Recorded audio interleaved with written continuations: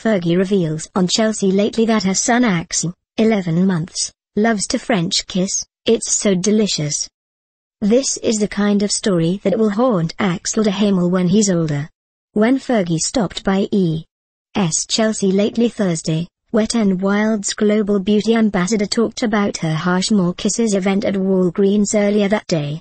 The singer recreated the iconic Kissing the War Goodbye picture from the 40s where this sailor and this nurse get together and they make out. "It should be you and Josh de Hamel," Chelsea handler said. "Who did you kiss?" "I kissed Axel and Josh at home, both French. My son likes to French kiss me a lot. It's so delicious," Fergie said. "He goes in from the kill, but I'll have to cut that off at a certain age, or else that'll be weird." Video. Josh de Hamel opens up about fatherhood since becoming a mom 11 months ago. Fergie said her social life has gone out the window.